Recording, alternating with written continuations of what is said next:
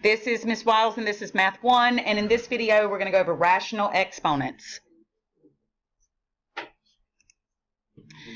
Rational exponents are simply called rational exponents because there's more going on than just an integer exponent.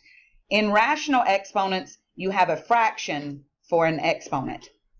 And if your exponent is a fraction, then the numerator has a meaning and the denominator has a meaning. Now, we've all seen this symbol in math, and we call it the square root. And that's what it is. It's the square root. But this square root symbol is the same as a 1/2 exponent. So if I see x to the 1/2 power, that's the same as the square root of x.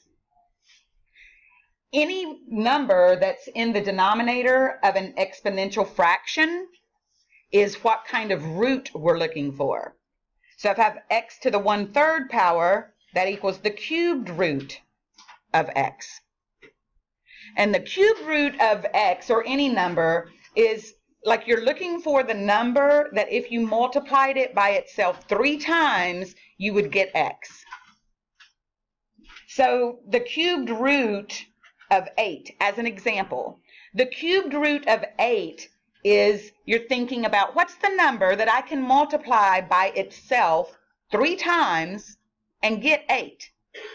And you know it's going to be a small number, and so you automatically think 2, and then you check it out. 2 times 2 is 4, and 4 times 2 is 8, and the cubed root of 8 is 2. You also would have something like the 5th root of 32.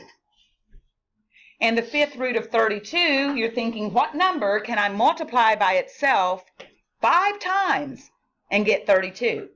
Now, to multiply something by itself 5 times, it's got to be a small number. So again, you start with 2, because 1 isn't going to work, because no matter how many times you multiply 1 by itself, what do you get? 1. So you go 2 times 2 is 4, times 2 is 8, times 2 is 16, times 2 is 32, and the 5th root of 32 is also 2.